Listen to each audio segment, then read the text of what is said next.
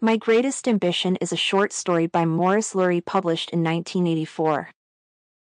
It is a first-person autobiographical narration from the point of view of a 13-year-old author as he remembers the pursuit of his first childhood ambition and its aftermath. The young author wanted to be a comic strip artist.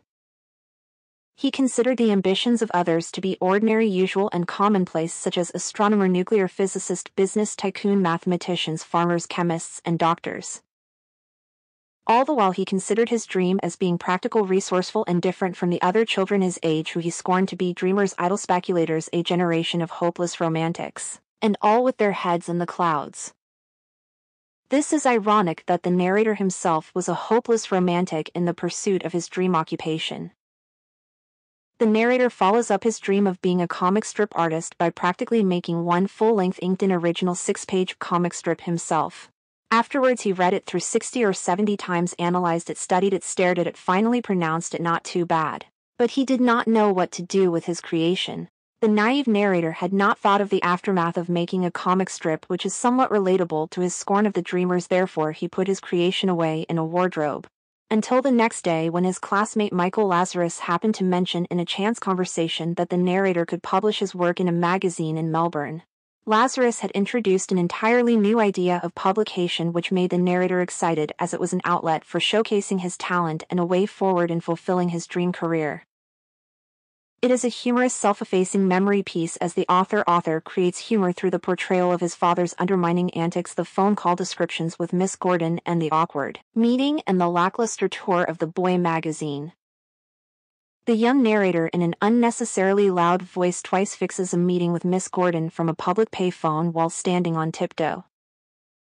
The narrator arrives at the Boy magazine office wearing his father's ridiculous good suit that has enough material in the lapels alone to make 3 suits.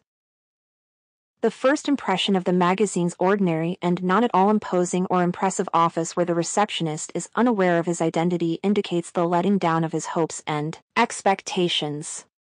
A sense of awkwardness and uneasiness is created in the meeting at the Boy magazine office with the young narrator, whose face felt stiff from smiling constantly. First, the receptionist did not recognize him and he had to wait for a long time to be invited into a meeting room. Then his quick, easy acceptance of the £15 as he leaned back without any bargain while the adults looked down at the floor and coughed adds to the ridiculousness of the situation. Further, the narrator is shown a professional comic strip that he thinks is just history in pictures with inking and lettering which were just SOSO. The boring tour of the factory and the childlike treatment of the narrator by giving him an ice cream puts a damper on young Lurie's hopes and expectations. The narrator's father is announced as a great scoffer who dismisses his son's accomplishments by posing questions and doubts 50 times a night at least. It can be gleaned that the father has a dismissive yet suspicious nature and systemic distrust.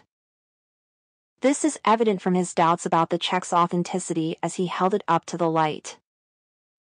Upon the return of the second comic strip by the magazine, the father had a field day which further highlights his scornful and flippant nature.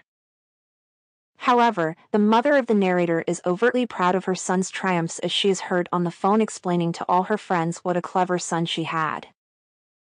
But in her familial pride, she crosses personal boundaries of the narrator, disregarding privacy, consent, and space by oversharing a personal private thing of the comic strip's publication with all the family members, including uncles, aunts, sisters, brothers. The publication of the comic strip in the Boy magazine earns the narrator the title of a hero for a day at school. The rejection of the second publication fizzles out the dream of becoming a comic strip artist for the young Lurie, who then decides to be a painter but has the self-awareness to know right from the start that it would be no good. The narrator realized that he had become, like everyone else, a dreamer. The short story is about having hopes and dreams and the will to pursue or at least try out practically one's ambitions in life.